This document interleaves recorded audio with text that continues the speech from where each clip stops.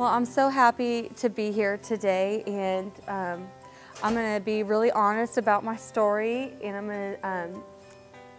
going to share my journey, and I'm going to just be honest. It's not the easiest thing for me to do, but it's important. And before I would have let shame get to me, and I would have silenced myself, and that's what I did for 15 years. I'm 33, and I was 15 years old when I found out about my dad's double life. My mom went down the stairs to the basement, and she called for me, and she called for my brother and my sister, and she said, "I have something I need to tell you, something really important. Your dad is in jail." And my brother had the courage to say, "For what?" And she said, "For murder."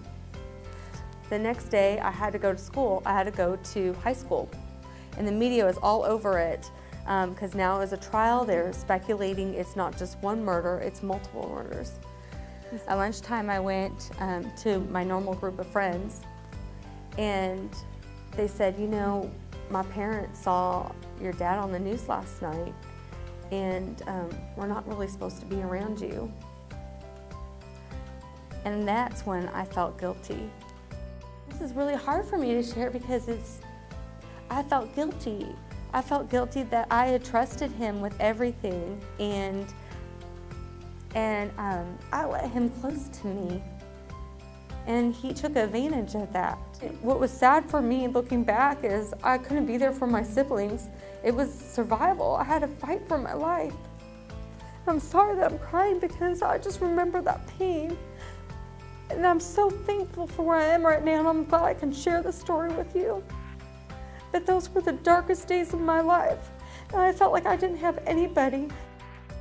I needed to come to terms with my past, and I needed to heal, because I had just been surviving all those years. I hadn't come to terms that I had worth.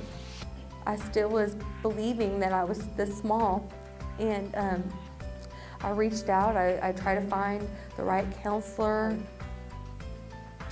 He said, "You know, you got dealt a pretty crappy hand." I thought, a crappy hand? Yeah, you're right. I didn't have any control. I didn't make these choices. People made these choices, and I had to deal with the consequences. But now that I'm an adult, I can choose. And what do I want to choose? All of a sudden I was like, I have options. I don't have to live in this, you mean? You mean I have freedom to get away from this? That I don't have to live my life in restitution? I mean, he was known as the happy face serial killer, and I remember feeling guilty if I sent a text that had a happy face on it, or I didn't buy balloons with happy faces. And so now I go and I tell my story to young girls around the country and to boys, and I go to high schools. And like I said, it's not easy to tell my story because I have to remember what happened that night and many nights, but I feel like it's worth it because I know I'm not the only one. They say there's 1 in 4 women that are being abused or will see or witness abuse. And that's not okay with me. I can't believe all this time I thought I was alone in what I was going through, and to find out that there's a term called domestic violence and dating violence, I didn't know that. And so that's why I'm so passionate about going out and sharing my story. And I'm so thankful to you for hearing my story today. Thank you so much.